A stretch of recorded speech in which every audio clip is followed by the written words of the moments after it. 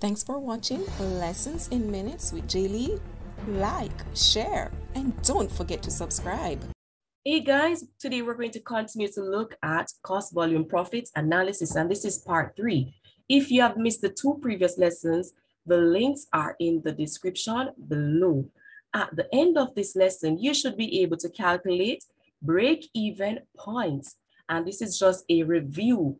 For an in-depth knowledge of this, you should visit the link in the description below. Also, to calculate margin of safety. And margin of safety basically is the excess of budgeted or actual sales over break-even volume of sales. It states the amount by which sales can drop before losses begin to be incurred. So we're going to look at calculating that very soon. And our next objective is to calculate desired sales level to reach a desired profit. When we talk about desired profit, we're talking about targeted profit, or you could say targeted net income, or you could say target net profit analysis. This basically look at the income objective firms set for individual product lines. It indicates the sales necessary to achieve a specified level of income. And yes, we will be doing our calculation of that. To carry out this concept or these concepts, I'll be using 2019 number 3A. And it reads, Unique Design Manufacturers Product 753. The company has budgeted to produce 650 units to be sold for $23,000 per unit. The following standard was established. So our first table right here is giving us the budgeted amount, while the other part of it states the following actual costs were incurred during the last quarter when 600 units were produced. And notice this table is giving you the overall cost, while the top one actually give you the budgeted costs for units, even though you're given the budgeted overall cost for the fixed cost. You're asked to calculate the following: break even in units. How do we calculate that? We're going to check our formula sheet, and people, once you're in exam, ensure that you write your formula. And the formula to calculate break even in points is simply fixed cost divided by contribution margin. But before you can actually calculate your break even point in units, you need to determine what is contribution margin. And it is simply selling price minus variable cost. So contribution margin is selling price minus variable cost. So let us get to doing our calculation. So the first thing that we're going to calculate, people, remember, that is our contribution margin. Now, bear in mind that there are 2 approaches to this question. You could use the budgeted figures as well as the actual figures. So in this lesson, I'll be focusing on doing the calculation using the budgeted figures. In our next lesson, we will do our workings using the actual figures. Okay, so the first thing that we need to calculate is our contribution margin. And our contribution margin, people, remember, that is the sales per unit minus the variable cost. And this is 23,000, which is our sales price. Let me just highlight that for you on the question. And our sales price per unit is $23,000.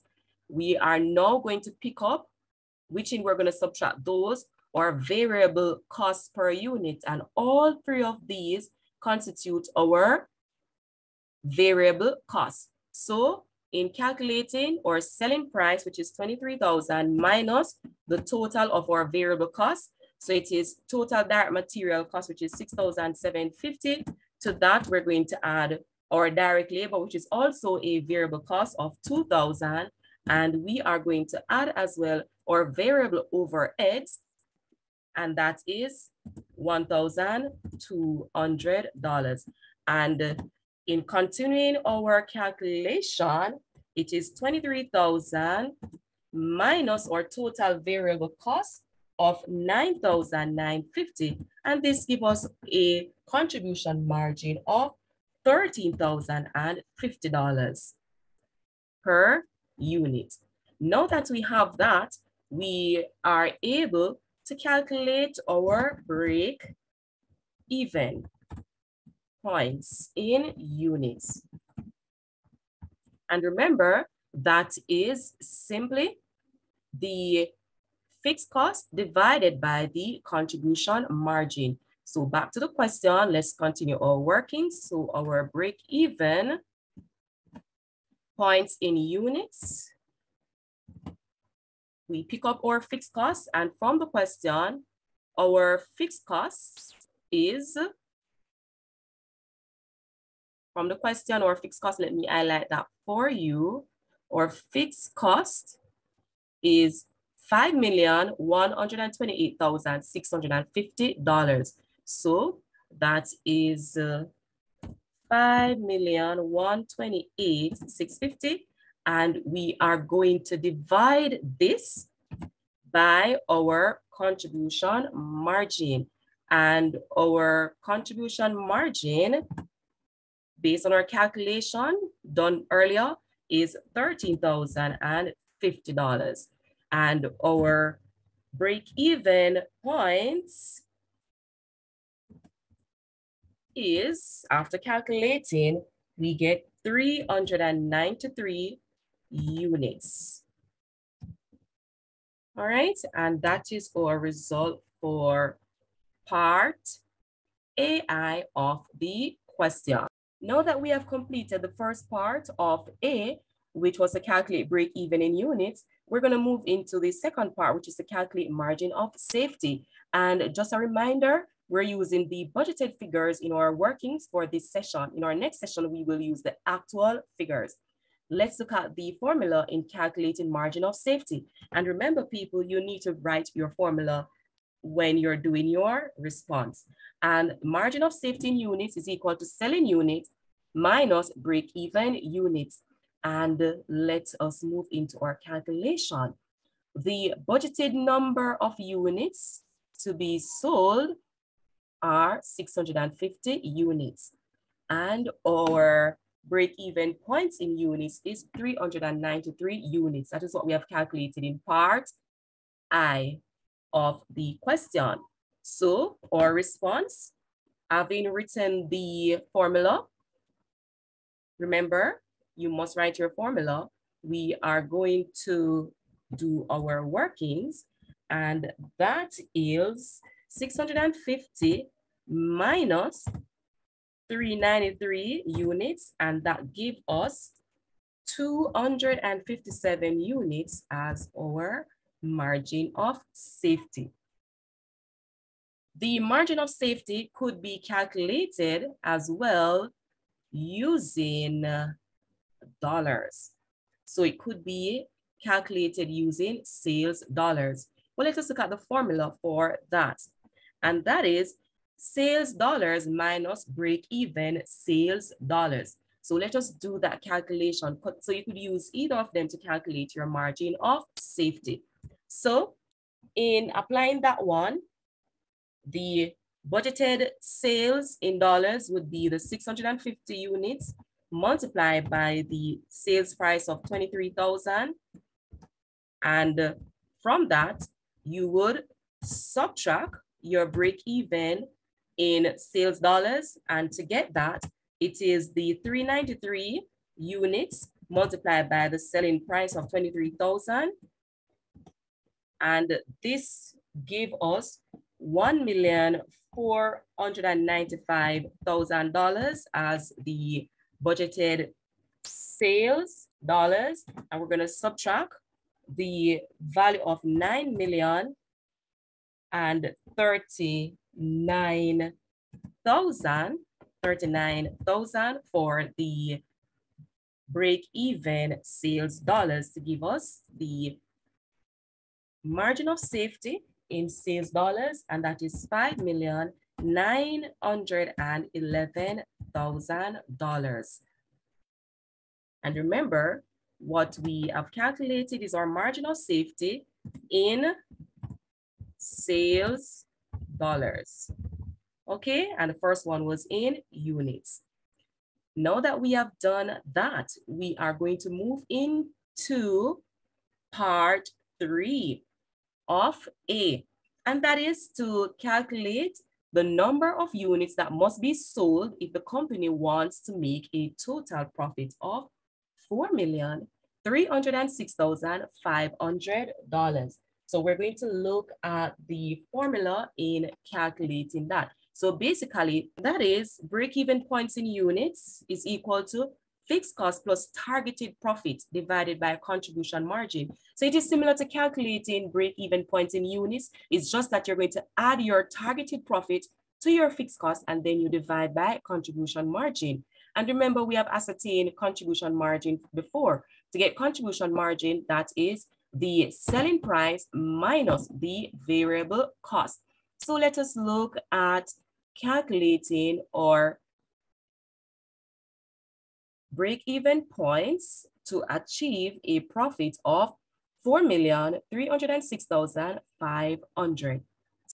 So we're going to pick up our fixed costs as indicated in the formula. We're going to add our targeted profit, which is the $4,306,500. And then we're going to divide the value that we get by the contribution margin, where we had calculated the contribution margin earlier in part 1 of this question, which is $13,050. So we're going to proceed to do our calculation. So here we go with that. Our fixed cost is $5,128,650. To that, we're going to add our targeted profit of $4,306,500.